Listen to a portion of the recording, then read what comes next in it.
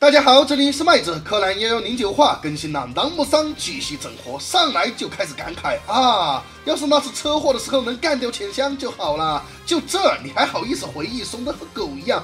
出门右拐去药店问问老板有没有后悔药，他包给你开痴呆药。你说你这是不是传说中的剑士迟嘛？而且迟了17年，这本初兄在你面前那也真是自愧不如呀。这边南姆刚刚回忆后悔完了，那边基安蒂就传来了银铃般的笑声。我还寻思基安蒂这是开窍了，跟着秦九绑了这么多次，觉得南姆的行为就是铁憨憨，南姆的屁脸也准备垮了。结果这货是在上班的时候摸鱼，搁那刷微博热搜了。哎呦我去，组织真是没救了。基安蒂表示刚刚看到了一个新闻，说有人持刀抢劫，而且不知道为啥直接就戳中了他的笑点。哎，你两个就不好笑了吗？妈的，第一次见人狙击窗户开这么大的，枪管伸这么长的，嫌你俩那一个大脑袋一个电线杆不够显眼是吧？这边南姆表示幸好没笑我，但是组织上班是不能开小差的，你得马上得重复任务。那么目标的描述自然就是若霞。此时黑田的浪漫小屋内，听完所有故事的柯南也解开了阿曼达暗号的真相，说濒临死亡的阿曼达对着手表就是吧唧一口，不行我要死了，哎呀亲的不对，于是擦了再仔细的吧唧一口，好了我死了。这暗号手表上的唇印的形状才是关键，而唇和嘴巴明显一个 lips 和 mouse 怎么才能配合手表 watch 这玩意呢？那明显就是 mouse 嘛，去掉两头就是 out， 意思就是 watch out， 小心，小心什么呀？再根据象棋上被点红的眼睛以及这个唇印的形状总结起来，就是小心左眼看起来像蛇眼一样的人。黑田这才茅塞顿开，拨云见日。不是就这暗号，你能这么久解不出来？你手下是没人用不是吗？没错，说的就是那个又黑又骚的骚人。感情人家辛辛苦苦在组织卧底啊，其实也不辛苦，甚至还很悠闲。但是人家这连最基本的情报都没资格知道是吧？看起来比起柯南头，你失宠啊，嘿嘿。那么黑田这茅塞一顿开，就想起了从电梯时下来看到的楠木。当然黑田并不知道这是楠木。随后柯南又问了若霞是不是就是浅香，黑田表示不确定，但是每次相遇都恨不得盯死我来着，估计就是了。柯南表示好简单，下次见面老子直接问就是了。真的，对老师这种狠角色你又敢直接问了？对人家四娘那种忠心耿耿的迷妹你都不敢问人家有没有妈？他妈是不是变小了？是不是就是藏在酒店里面的女孩？硬生生的拖剧情到了现在，真的是有病呀！好了，浪漫小屋谈话结束，17年前的第一部分也落下了帷幕。柯南终于舍得接电话了，手机都要被打烂了。博士那边已经要走了，柯南立刻要求若霞老师接电话，人家早走了，还是这么冒冒失失，不小心弄坏了小林老师的伞，还把自己的伞留下来了，真是个好先生呢。那你柯南一听就知道怪球了，而此时出门的小林一行也被基安蒂发现了。立刻的就挖哭了起来。柯南表示老子打头，你有这实力吗？你就打头，还是基安蒂明示你找了一个雨伞挡住的理由，勉强让给你自己去打身体了，嘿嘿，提升命中率的机会来了。柯南那边着急的要死，交手了这么多年也不知道你急什么，反正他就是很急。博士手机又恰好没电，哦豁，西马他黑柯二人只能徒步赶去。这边朗姆在车上拿着个望远镜搁那儿观察，浅香呀浅香，你小子终于，我去人不对，还在宫门里面大声的说了出来。砰！卧龙凤雏二人已经开枪了 ，biu biu， 双双瞄边。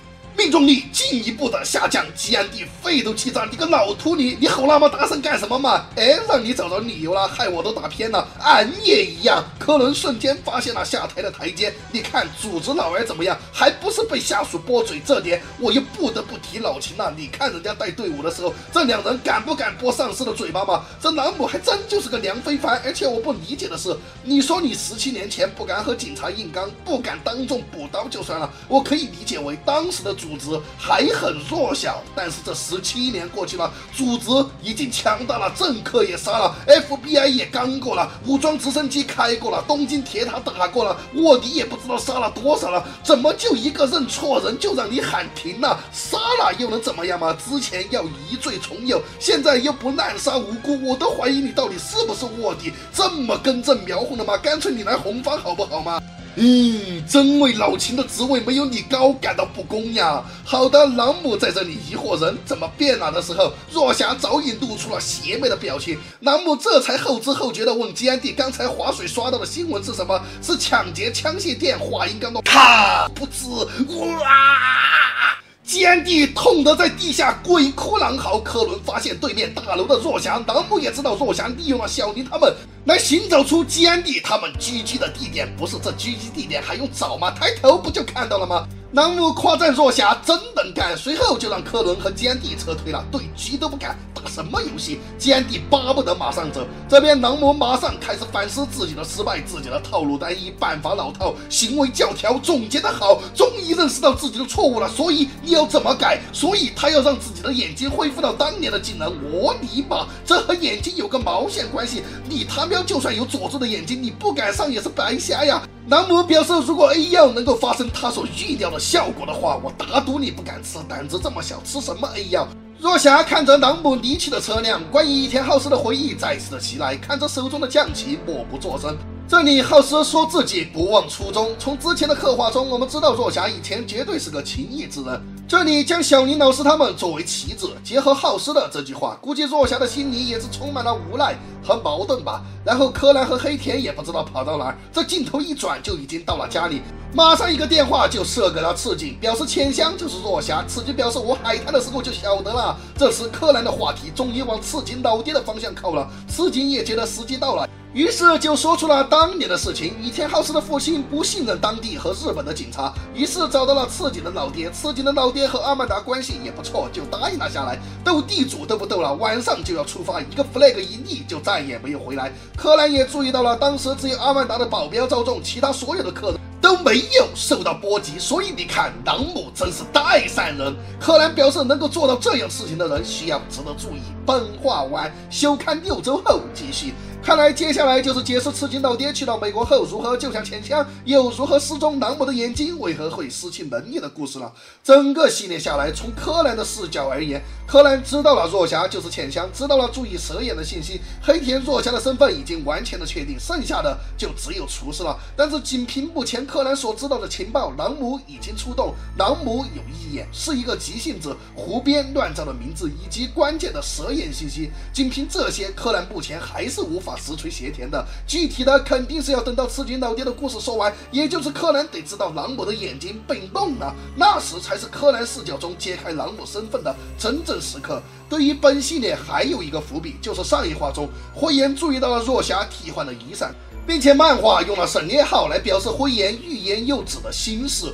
灰原和若霞之间绝对存在某种秘密没有揭开，越来越觉得若霞和宫野夫妇之间会通过赤井老爹这个契机建立起联系了。总的来说，这个伊田浩司案件的真相并不像当初人们所认为的那样，整体而言非常的平淡，而且有失水准。朗姆的刻画相当的失败，根本能力除了眼睛，其余的决策果敢和狠毒完全都不像一个组织的二把手，一手将黑衣组织的逼格拉低，就这还想对抗全世界，梦里啥都有。真的，柯南的主线还是围绕秦九和贝尔摩德的时候，才给人有紧张感，才给人与红方有正面对决的实力。朗姆提到了 A 药恢复眼睛的能力，妈的，这之后不会有小朗姆出来吧？反正不知道目前组织的药物研究推进到了什么地步。朗姆还用到了如果如他所预料的那样，说明实验可能还在继续，甚至已经有了一些效果。反正关于 A 药的这一块，等到他的秘密不是秘密的时候，柯南肯定也接近结局了，一圈的危机都会到来，使得柯南这部动画变得精彩的伏笔真的有很多，有时候真的为这部动画感到可惜。好的，闲聊咱们就到这里了，希不希望下个篇章精彩也没用，全看缘分。总之，柯南陪着老麦长大，也是因为他，老麦成为了 UP 主。不管怎么样，陪着其完结，做到一个有始有终吧。那么柯南的主线这个月也暂时告一段落，这期间如果有什么想聊的东西，也会做视频的。6周之后咱们新篇章再见。如果你喜欢麦子的视频，还希望点赞投币收藏支持一下 UP 主，我们就下一期再见。